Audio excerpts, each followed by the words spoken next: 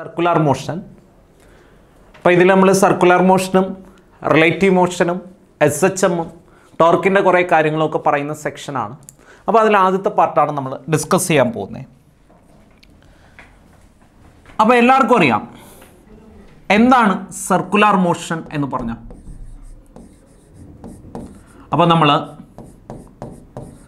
ആദ്യം ഡിസ്കസ് ചെയ്യാൻ പോകുന്ന കാര്യം എന്ന് പറഞ്ഞാൽ സർക്കുലർ മോഷനാണ്.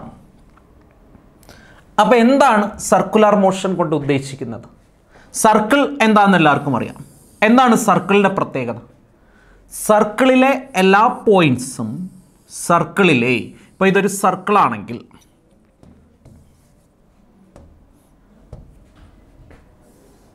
ഇതൊരു സർക്കിളാണ്.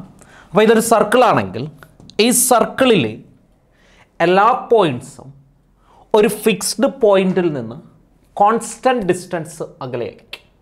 Every point on the circle is at A constant distance from A fixed point.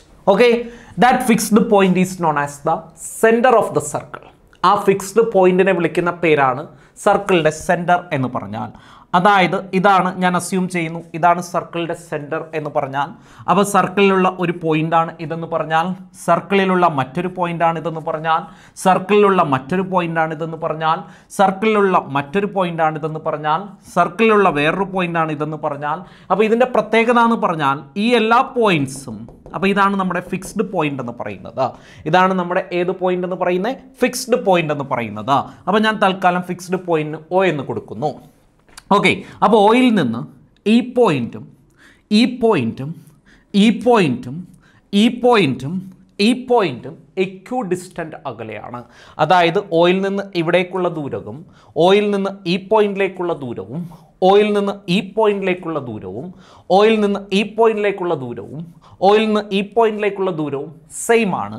ഒപ്പം തന്നെ ആ ദൂരത്തെ വിളിക്കുന്ന പേരാണ് എന്തെന്ന് പറഞ്ഞാൽ റേഡിയസ് ഓഫ് ദ സർക്കിൾ എന്ന് പറഞ്ഞാൽ.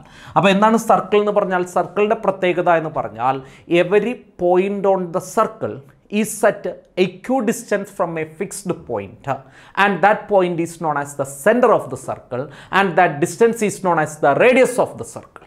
Okay, that distance is known as the radius of the circle. Okay, then what do you mean by circular motion? If a particle moves in such a circular path, if a particle moves in a circular path, then its motion is known as circular motion. Okay, so if a particle moves in a circular path, then motion of that particle is known as circular motion. Okay, if a particle moves in a circular path, then motion of that particle is known as circular motion. അപ്പോൾ ഒരു particle circular പാത്തിൽ കൂടിയാണ് move ചെയ്യുന്നതെങ്കിൽ ആ പാർട്ടിക്കിളിൻ്റെ മോഷനെ വിളിക്കുന്ന പേരാണ് circular motion എന്ന് പറഞ്ഞാൽ. Okay ആണല്ലോ? ഓക്കെ മക്കളെ, സർക്കുലർ മോഷൻ രണ്ട് ടൈപ്പിലുണ്ട്. സർക്കുലർ മോഷൻ രണ്ട് ടൈപ്പിലുണ്ട്. ഫസ്റ്റ് ടൈപ്പ് എന്ന് പറയുന്നത് യൂണിഫോം സർക്കുലർ മോഷൻ. ഓക്കെ, അപ്പോൾ സർക്കുലർ മോഷൻ നോക്കുവാണെങ്കിൽ സർക്കുലർ മോഷൻ രണ്ട് ടൈപ്പിലാണുള്ളത്. അതിലെ ഫസ്റ്റ് ടൈപ്പ് എന്ന് പറയുന്നത് യൂണിഫോം സർക്കുലർ മോഷനും അതിലെ രണ്ടാമത്തെ ടൈപ്പ് എന്ന് പറയുന്നത് നോൺ യൂണിഫോം സർക്കുലർ മോഷനും. ഓക്കെ ആണല്ലോ? അപ്പോൾ സർക്കുലർ മോഷൻ നോക്കുവാണെങ്കിൽ സർക്കുലർ മോഷൻ രണ്ട് ടൈപ്പിലാണുള്ളത്. ഏതൊക്കെയാണ് സർക്കുലർ മോഷൻ എന്ന് പറഞ്ഞാൽ? Uniform circular മോഷനുമുണ്ട്, non uniform circular മോഷനുമുണ്ട്. എന്താണ് യൂണിഫോം സർക്കുലർ മോഷൻ കൊണ്ട് ഉദ്ദേശിക്കുന്നത്?